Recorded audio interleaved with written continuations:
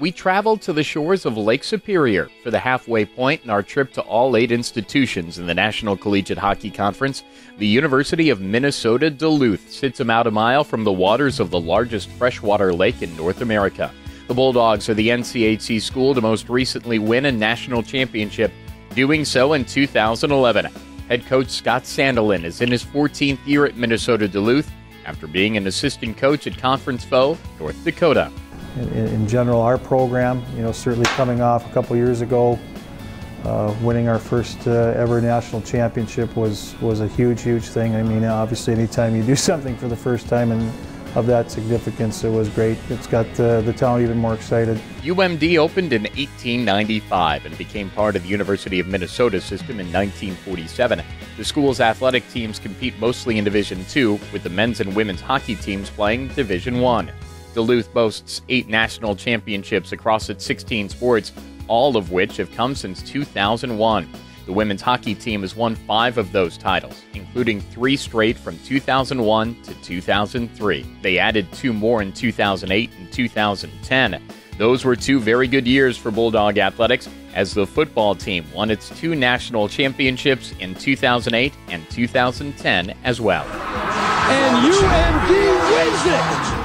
UMD first sponsored varsity men's hockey in 1930. They played an independent schedule until joining the WCHA at the start of the 1965 season.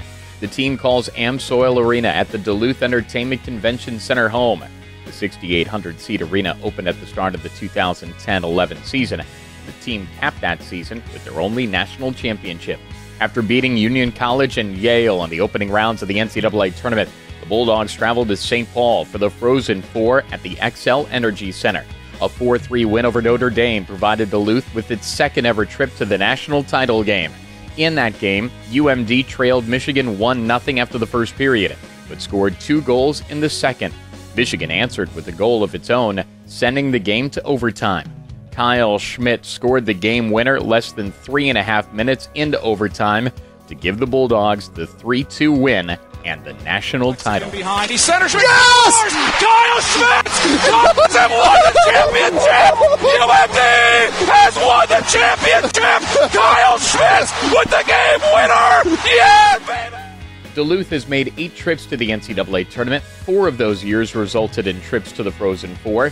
Their only other appearance in the national title game was in 1984. In one of the longest games played in NCAA history, Bowling Green beat the Bulldogs 5-4 in the 4th overtime. Duluth has some notable alumni who've moved on to play professionally. Most well-known is 2-time Stanley Cup champion Brett Hull. He played 2 years for the Bulldogs, scoring 32 goals as a freshman. He added 52 goals in his sophomore year, breaking the school record for goals in a season. He was named a Hobey Baker Award finalist in the 1985-86 season. This was the foundation of my success. The future was based when I came to Duluth, and I remember coming on my first recruiting trip.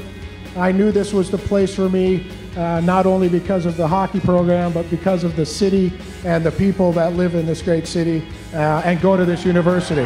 UMD has had an NCAA record 5 players win the Hobey Baker. Defenseman Tom Curvers and winger Bill Watson won it in back-to-back years for the Bulldogs in 1984 and 1985. Chris Marinucci won the award in 1994. Junior Lessard picked it up 10 years later in 2004, and Jack Connolly won it most recently in 2012.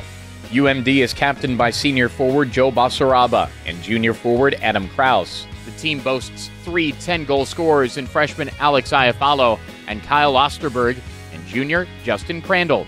Junior Caleb Herbert leads the team in points with 22 on 7 goals and 5 assists in 26 games. In net, senior Aaron Crandall has earned a majority of the starts, playing in 21 games. The senior has a .912 save percentage to go with a 2.51 goals against average.